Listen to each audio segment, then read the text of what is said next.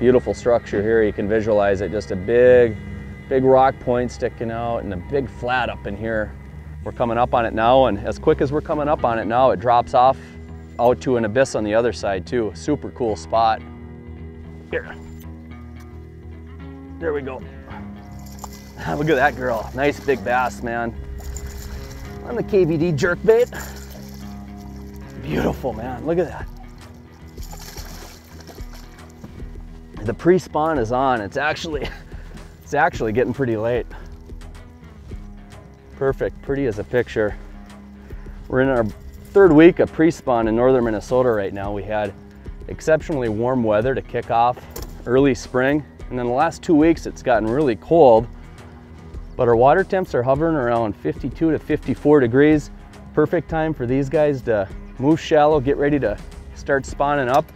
And before they start spawning, big smallmouth like this go on a major feeding binge. You know, jerkbait is pretty tough to beat, especially in really clear bodies of water like we're on today.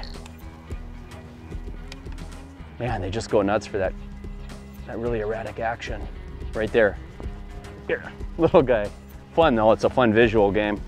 I'm gonna tail him down here, but we started out on this finger at the end. We fished almost all the way to the point where this finger now spreads out on this rock flat. They want a big mid-depth, shallow, rocky flat to go make their beds. They want boulders, they want wood, they want warmer water. And I just caught that last one pretty much as we're coming up on this flat. I see that fish hanging right there. And so I'm expecting there to be a bunch of fish up there. So those guys are getting ready to make some babies. Water temp is 53 degrees. We're still well within a good jerkbait water temperature range, anywhere from 40 to up in the north country, 58 degrees. The jerkbait is really good, and those fish are likely gonna be in a pre-spawn pattern. I can see a bed. I mean, I'm 1, 2, I see 3 beds right now. So we're gonna make a move. The place I started out today, I thought it was gonna be lights out. I was out here with a buddy 2 days ago, and we pulled up in the morning and we just started whacking them. But we've had 2 days of consistently warm weather, and they're actually starting to bed up right now. You know, this is a big lake, 4,000 acres. It's deep, it's cold, it's clear. There's several different main lake basins, so the water temperature can actually vary quite a bit. So we're gonna make a move to another portion of it, and there's a good chance there's fish in, you know, multiple stages of the spawn across this lake right now. So what we're hoping to find is some easy to catch pre-spawn fish that will respond well to the jerkbait, because I'd rather go after them than I would bedding fish. There we go. To me, the real compelling reason for a jerkbait in the spring of the year during the pre-spawn, nearly all of the food in the lake spawns up on in the shallows in the spring. So the shallows is literally littered with minnows of all shapes, sizes, and colors. So the bass aren't necessarily keyed in on a crayfish bite. The crayfish aren't all that active in this cold water yet. We're keying in on smallmouth bass that are keyed in on chasing minnows. You know, when I'm making comparisons to jerkbait fishing for, you know, largemouth bass throughout the country versus Clearwater smallmouth bass, a couple differences are, number one, lure color. Smallmouth bass are just an inherently curious fish. Gaudy or bright colors, even in the clearest bodies of water, seems to get bit more than natural colors. So I certainly carry a good assortment of baits and bright colors. I'm talking clown, blaze orange, pink. They're just really intrigued with it. It's like cotton candy for a human. They want to hit it. The other thing is fish with a really erratic action. So the ice leaves our lakes sometime in April. Right when it leaves, you know, you need to fish a little slower, but when you push 48 on up into 50, fishing that lure with a real wide jerk or a slash action seems to get their attention better, calls them from further away and triggers more bites. I do a lot of slackline jerking, but I can literally throw 1 to 2 foot lateral movement into the bait between jerks and then just kill it, let the bait sit there. And oftentimes, or most of the time, when that bait is sitting there, that's when they come up and bite it. You know, in clear water, we can actually see what works. You know, and that kind of leads to a third thing in clear lakes, and that's replacing the back treble hook on a lot of our jerkbaits with a jeweled treble hook. So I just simply took off the stock treble hook on this lure here, and I put on this little jeweled treble. This is a VMC. But if you think about it, smallmouth are really accustomed to feeding on these big fly hatches we have on these lakes. So having some hair down there really does look like a fly off the back of a minnow. And I'd say at least 7, 8 times out of 10 when that smallmouth comes up and bites the bait when you're killing it, they literally just nip that treble hook. You're gonna catch more fish if you replace the back treble hook on your jerkbaits with a jeweled treble hook.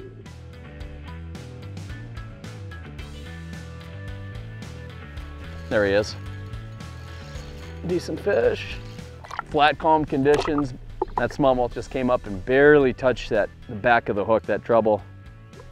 Just beautiful down there in that clear water though. You know, and that's a reason why a good leader is important, a leader material of either monofilament or fluorocarbon, just for a little shock absorption. Just like a crankbait, you don't want to rip those tiny little hooks out of their mouth. You just want to get that bait tight on them, and those little light wire hooks will penetrate on their own under tension. There we go, not a tank, not as big as they were, but still a nice fish.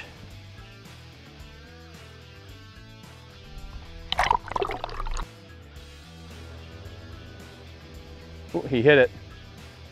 Got him. That's a good time. I just got a wolf pack of them on my bait off the break. They're small ones, they're little males, but still that's a decent fish.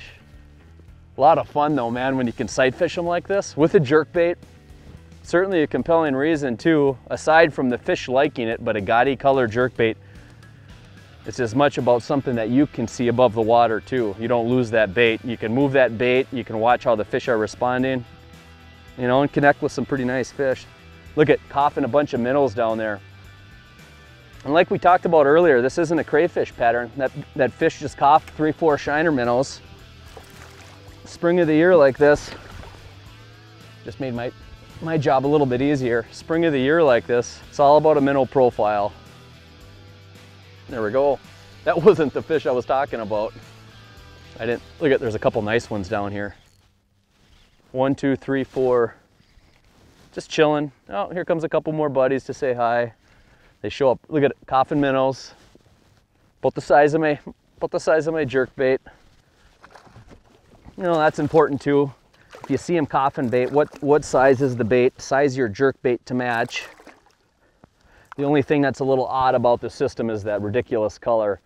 That's a clown color, but you know, Mark Menendez said it best in a video we put together earlier this year. He says, fish do like something that's non-natural. You look at this bait, it's very natural in terms of the profile. The action in the water is probably a little unnatural. It looks like a dying fish. It's really erratic. It's not something the fish usually see, and certainly the color is non-natural.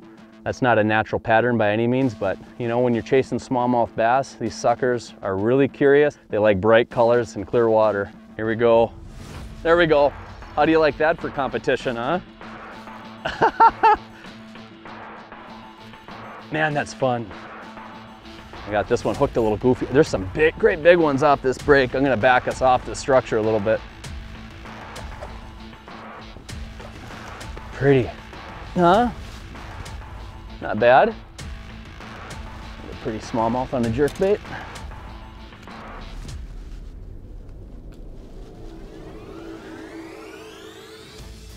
So with spinning equipment, my preferred line choice is 10-pound braid.